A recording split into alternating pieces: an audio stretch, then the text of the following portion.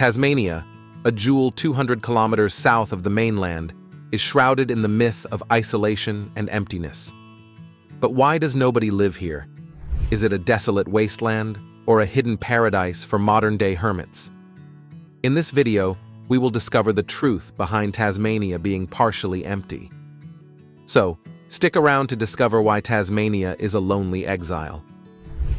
Before we get into factors contributing to Tasmania's shrunk population, let's first get into its hundreds of years-long history. Australia is usually thought of as being in the Anglosphere. Its history starts with the British Empire colonizing it in the late 1700s. Still, long before this time, the Aboriginal people of Australia had created what is now known as the world's oldest continuous culture. The signs of their existence are going back at least 65,000 years. Their communities grew and thrived in Australia's multiple landscapes, creating rich languages, cultures, and deep ties to the land. However, when colonization did happen, it brought some significant changes, as we have seen worldwide.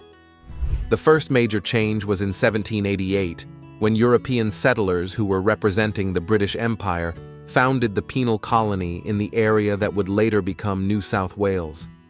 It started a new chapter in a long and terrible history of displacement and warfare between the British Empire and the Aboriginals, as well as the introduction of foreign species and diseases to which the indigenous population lacked immunity. Forced labor, brutality, and cultural devastation for the Palawa people were common in those days. In many ways, Australia's history is similar to those of other American, North American, and African continents. The discovery of gold, the growth of agricultural enterprises, and the expansion of European settlements all contributed to an increase in the flow of products back to England. The social and economic landscape was transformed by the population increase and economic success of the gold rush in the 1850s. With the reunification of the colonies into a single Commonwealth, Australia formally united in 1901 and became a federated nation. However, they didn't become independent from the UK until 1986. Now, coming to its geography. Still, it is Australia's smallest state, but it's like a tiny version of the whole country, with its own story molded by a combination of commonalities and geographical differences. Tasmania is a striking island off the southern coast of Australia, separated from the mainland by the formidable Bass Strait.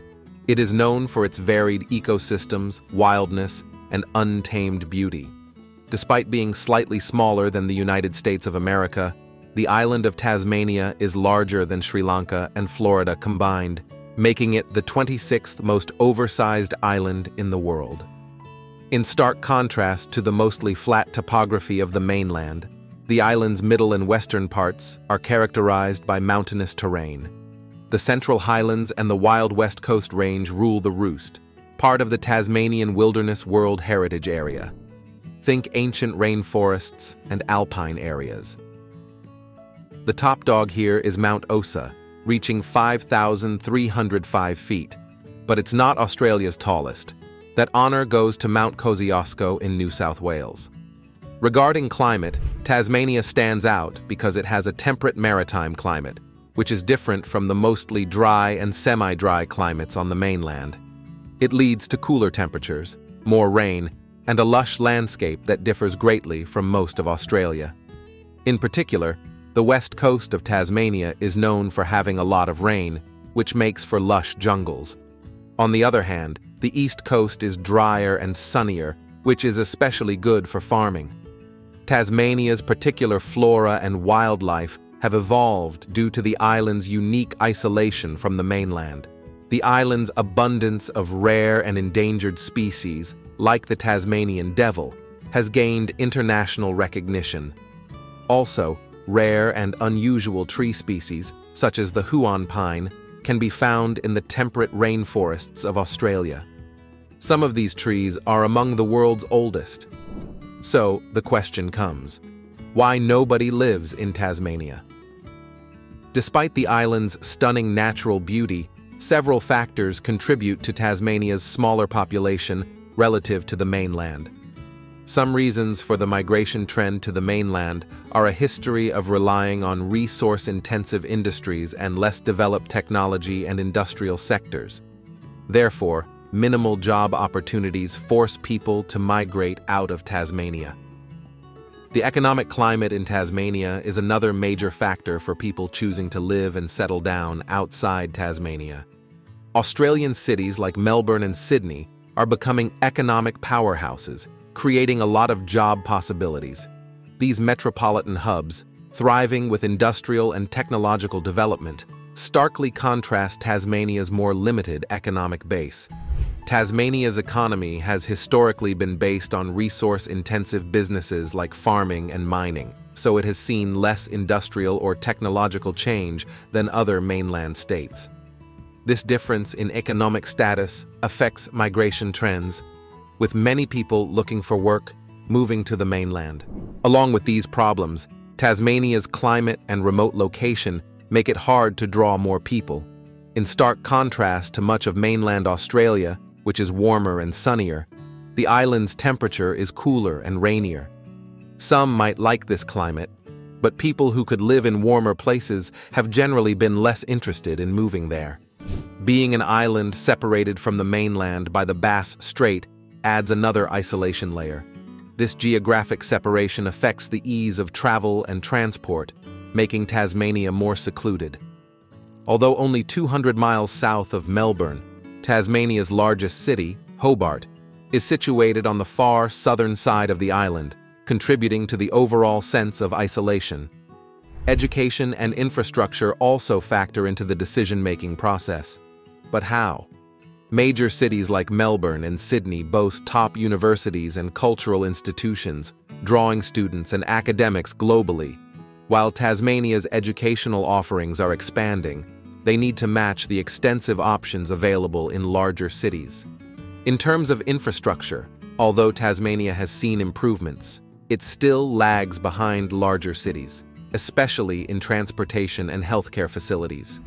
Between 2.6 million and 5.3 million people live in Australia's three biggest cities, Sydney, Melbourne, and Brisbane. Tasmania's biggest city, Hobart, has only 253,000 people. This difference in population shows how many things affect a person's choice of where to live. One of the major reasons Tasmania doesn't see a surge in its population is its strategic geographical location in one of the windiest regions globally, the Roaring Forties. What causes this weather phenomenon? With strong westerly winds covering latitudes of 40 degrees to 50 degrees south in the southern hemisphere, the Roaring Forties are a unique feature of Earth's atmospheric circulation. Tasmania is right in the path of these winds, which greatly affect its weather, environment, and even way of life. These winds, a result of the temperature differences between the equator and the poles, are intensified by Earth's rotation. The lack of major land masses in the southern hemisphere at these latitudes allows the Roaring Forties to sweep across the ocean with minimal interruption, picking up both speed and moisture along their journey. Even though these winds make it hard to navigate and live near the coast, they have been used to make renewable energy. The Roaring Forties made Tasmania the perfect place for wind farms, a big part of the state becoming 100% green energy by early 2024. Because of its unique geography, Tasmania is a leader in producing energy in a way that doesn't harm the environment. Even with all of these benefits, Tasmania is often forgotten worldwide and even in Australia. On the other hand, its unique environment is appealing, especially as the world warms up. Although Tasmania is small, it has an essential role in shaping Australia's future.